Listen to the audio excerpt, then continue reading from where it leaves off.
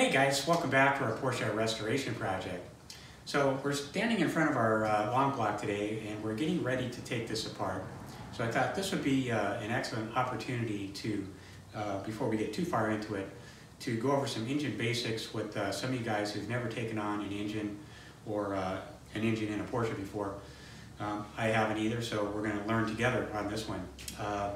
I've done a few engines in the past. I got a basic idea of it.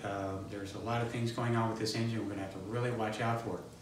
So for you guys out there who's got engine building experience, this video is going to be really boring for you.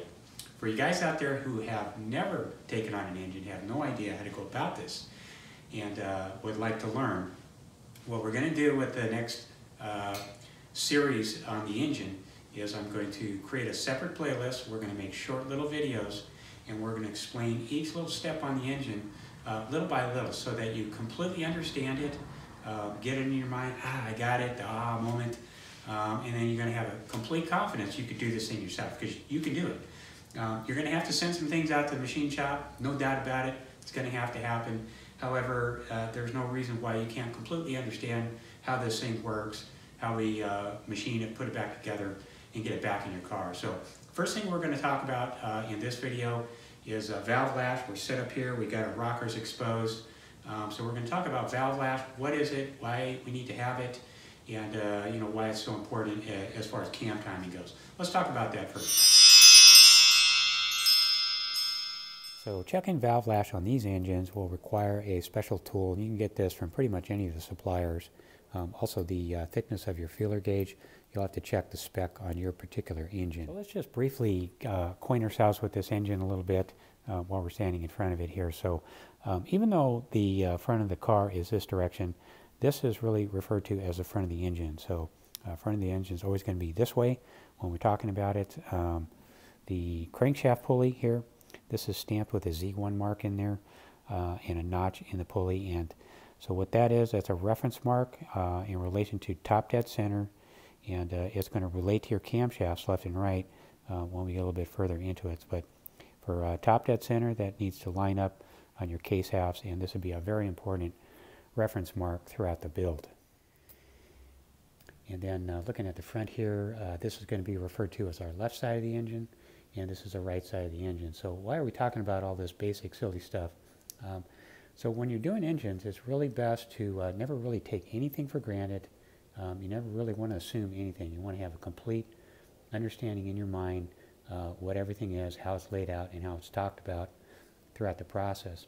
Also, this engine was worked on right before it was parked over 40 years ago. It's got some fresh service work in there. What I want to know before I take this engine apart, I want to know, did the guy that was working on it, did he use the correct parts? Did he do it correctly? Is everything measure out the way it's supposed to before I just go ahead and assume everything is working correctly? We can see over here on this side, we've already got issues here with the tensioner. This has got a manual override on it, so this has failed in the past here. So there's been problems inside this engine. We're going to find out exactly what's going on in there once we get it apart. Okay, so then moving on to our rocker arms here, let's try and explain what this is and why we need to have it, our valve lash. So our valve lash is going to be right in here. This is a cutaway of the rocker arm, our valve stem. This is our swivel foot on the rocker arm adjustment screw. And here's my terrible drawing of our cam profile, but one side is going to have a lobe on it. The back side of the cam is going to be rounded, and they're going to call that the heel. And so our adjustment's done when we're on the heel side of the cam. And so what we're going to do, we're going to put a spacer in there and adjust our nut and screw right here down onto the spacer, and that's going to set the valve lash or valve gap. Okay, so now we know where it's located. We also want to refer to this as valve clearance, and when we're referring to valve clearance, we got to be careful we're referring to the right valve clearance. So there's two valve clearances we want to keep in mind when engine building. The first one is going to be the top of the valve where it sits up with our rocker swivel foot there. The other valve clearance is going to be from your piston to the bottom side of your valve here. You also have valve clearance here. On a stock build, this is nothing we're going to be worrying about, but if you're doing a modified build, you're going to have to worry about this clearance too, because sometimes the cams, or cam here, have extra long duration, which keeps the valve open longer and farther, and could actually make contact with our piston. So if you're doing a performance build, this is something you're going to have to keep in mind right here. This could be a real issue. So you're going to have to mock up your engine, do a dry run, and make sure that your valves aren't going to connect with your piston in that sense. So for now though, let's talk about valve clearance being at the top here of our valve lash. So one of the things we need to be concerned about when we're setting valve lash, particularly on these cars, some valve lash specs are set to be done at operating temperature, but in the case of this engine, it's really recommended cold. And the best temperature range really to set this and get the most accurate is going to be these temperature ranges right here. So like extremely hot weather and extremely cold weather, I wouldn't recommend doing it, because the degree of variation here is so small, you could actually affect that. So you can put a lot of work into adjusting all those valves out and still end up with some problems there. So temperature range, real important to setting your rocker. And then lastly, why do we have valve lash at all? So the reason they put valve lash in here is really provide for two things. One is thermal expansion in the engine, and then the other, and the main reason, is for lubrication. So what happens is when your engine has one rotation, this rocker moves up and down to your valve stem here. Once it lifts off, when we're on the heel of the cam, that's going to allow for oil to pass through there and lubricate the top of your valve.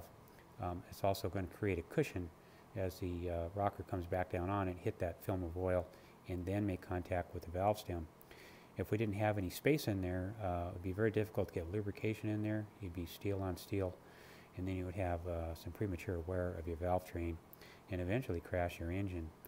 The thing is, the spec on this valve lash is very important because it affects your cam timing, which we're going to go over here in the next video. This has to be right in order to set your cams right. If we're too wide here, your cam timing is going to be late. If we're too tight, your cam timing is going to be too early. It's really got to be right on the money. And the thing with Porsche, one thing I've learned on this car, they don't really deal in tight tolerances, they deal in exactness. So if they give you a spec that needs to be, it really needs to be that spec. Alright, and then having a look here, we're on cylinder number 3, so we're on top of the valve stem, in between our swivel foot there, and that's pretty much what it should look and feel like right there. So I've already gone ahead and been around the engine, checked the other valve lashes, and it looks like our technician, right on the money there. Valve lash looks good, and even his cam timing is spot on. So it gives me some confidence that the guys working on this engine before I step in here actually knew what he was doing and set it up correctly. Okay guys, so that's it for the short version of valve lash. Hopefully I haven't confused you too much. We're just going to wrap up today. I'm going to recommend another YouTube channel to check out some engine work. Especially if you're building an engine, you can't get enough knowledge put together. Really need to see a lot of builds, talk to a lot of guys, get as much information as you can, round it up. If you guys aren't familiar with Paul over there at Cab 911, I'm going to put a link down below to his channel.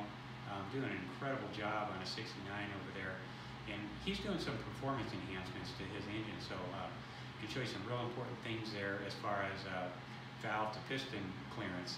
You got to do a full mock-up. He's going to do that over there for you, show you how to get through that. Really recommend checking that out. So our next video, we're going to go over cam timing basics here. While we got our dummy engine set up, we can learn how to do cam timing, short version. And basically you can practice on that before you take your engine apart, give you some confidence when you spend all your money getting this thing back right, you're not going to damage anything. Okay guys, thanks for watching. We'll see you on the next video.